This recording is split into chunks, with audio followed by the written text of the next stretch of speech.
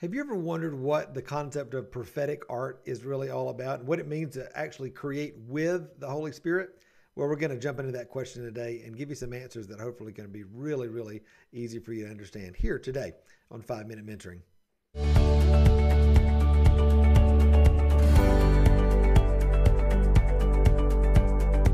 Well, hey, my friends, so glad that you are with me today on 5 Minute Mentoring. Listen, one of the passions of my heart is helping to connect artists with the original artist, the creator of all creators, the living God. And I love when people ask me the question, what it means to create prophetic art or what it means to create with the Holy Spirit, because it's a subject that I think is near and dear to the heart of God. It's near and dear to my heart. And yet there's a lot of confusion around it. You know, the way I put prophetic art into a definition is really just creating art with God.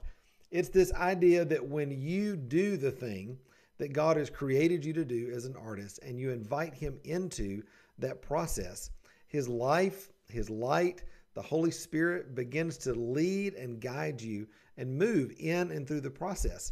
You're transformed because you're with him. Your work becomes an act of worship as you're doing whatever it is that you do in the studio, whether it's like me, whether you make baskets or paint or create music or write books, or maybe you do pottery or in ceramics, or maybe you do jewelry, fiber, or whatever it might be, wood, turning on a lathe. It doesn't matter.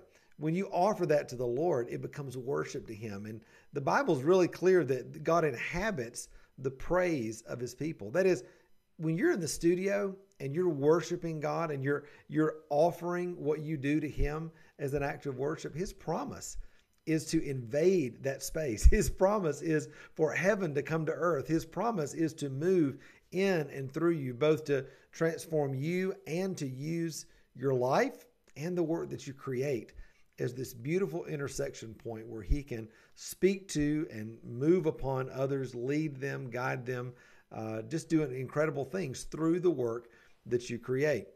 You know, when I think about the idea of our work being prophetic, a lot of times people have all this baggage when it comes to thinking, well, gosh, how do I know if it's God or not? How do I know that I'm doing it right? And this is like a big thing. And listen, I always say that God cares much more that you create than what you create. And what do I mean by that? Well, what I mean is that I believe that as you step into the thing that God has called you to do, that is being an artist, being in the studio, showing up every day to do the work, increase your skills, enlarge your capacity. As you do those things, God is glorified.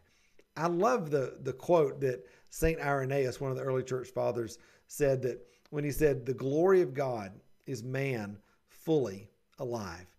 That is, when you do the thing that God has designed you to do, that in itself brings God glory.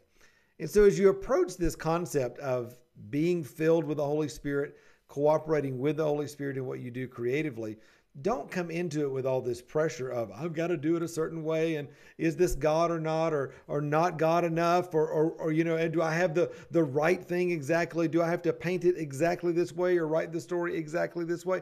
Listen, God wants you to get this more than you want to get it. And if you'll just say yes to the process and show up and begin to walk with him, he will lead and guide you in a beautiful way that is both powerful, transformative, and also uniquely you, which I think is one of the most beautiful parts about how this process works. Because, you know, God could speak the same inspiration to 10 different artists, but because we're all wired differently, because we all love different things, because we're all at different levels of skill and experience and, you know, different parts of our creative expression expressed different ways. God's love and his light and his life expressed differently through each person. Same inspiration, same truth maybe, but different expression. And so I love that, and I believe that God loves that as well. Friend, thanks a lot for spending some time with me today talking about prophetic art.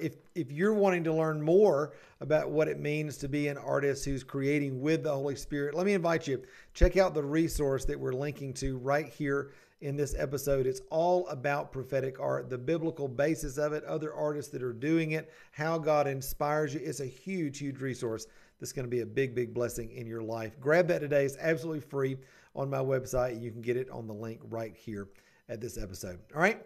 Hey, thanks again for being here with me on 5 Minute Mentoring. And remember, until next time, you were created to thrive. Bye.